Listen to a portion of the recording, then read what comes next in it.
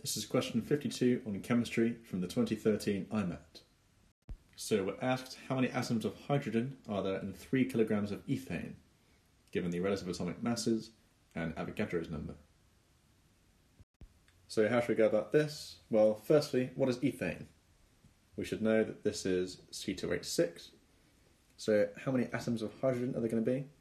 Well, we can work that out from how many molecules of ethane we have. And how are we going to get that? Well, we're given how many molecules there are in a mole. That's Avogadro's number. So maybe we should work out how many moles we have of ethane. So how do we work out moles? Well, we need the mass and the relative molecular mass. We've got the mass, but we don't have the MR yet, but we do have the ARs. So let's work out the relative molecular mass. So we have 2 carbons and 6 hydrogens. So using these masses, that's 2 times 12 plus 6 times 1. So 24 plus 6 is 30. So that's how many grams of ethane there are in 1 mole.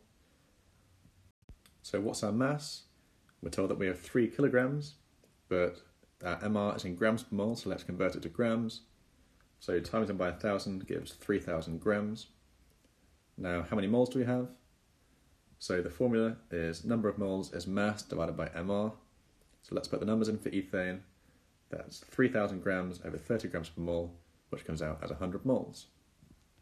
So we have 100 moles of ethane, and how many molecules of ethane is there? So we know how many molecules are in 1 mole, and we have 100 moles, so it makes sense to times the number of moles by how many molecules there are in 1 mole. N times Na, putting numbers in, gives 100 moles times this many in a mole as 6 times 10 to the 25, because we're timesing 10 to the 23 by 10 to the 2. Remember the add powers. So that's how many ethanes we have, but we need the atoms of hydrogen.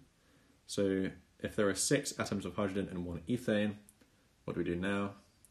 So the number of atoms of hydrogen is 6 times 10 to the 25 times 6, because we have 6 atoms of hydrogen in the molecule.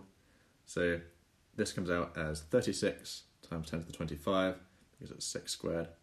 But in standard form, remember we need to change to 3.6 times 10 to the 26.